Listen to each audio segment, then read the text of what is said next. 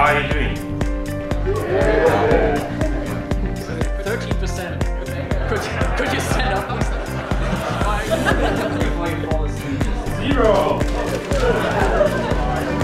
And if you want to go on Space Mountain? I've been at many publishers and I've noticed a difference between Holtzbrinck and most of the others.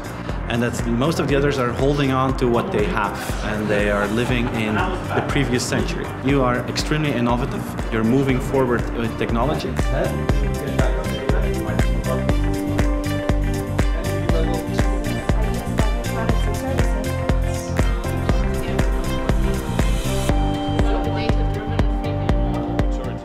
For me, it was the spirit of the day and, of course, the exchange with the colleagues.